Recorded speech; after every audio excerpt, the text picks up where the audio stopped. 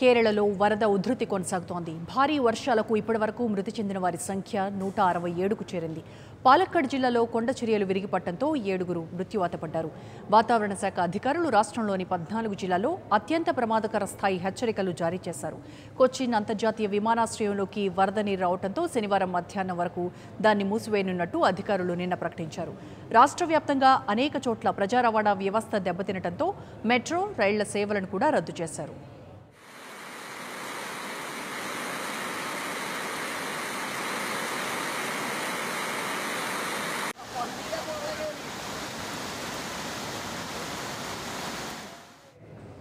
వర్షపు నీరు రాకతో పెరియార్ నది ఉధృతంగా ప్రవహిస్తోంది. రాష్ట్రంలోని ముల్లపెరియార్, చెరుతోని, ఇడుక్కి, ఇదమళయార్తో సహా ఇతర ప్రధాన జలాశయాల గేట్లన్నింటినీ ఎత్తివేశారు. దీంతో పల్లపు ప్రదేశాల్లో నివసిస్తున్న ప్రజలకు దినదిన గండంగా మారింది. అత్యంత ముంపు ప్రాంతాల్లో ఉన్న వారిని పునరావాస శరణాలయాలకు తరలించారు. దాదాపు 1.5 లక్షల మంది పునరావాస కేంద్రాల్లో నివసిస్తున్నారు.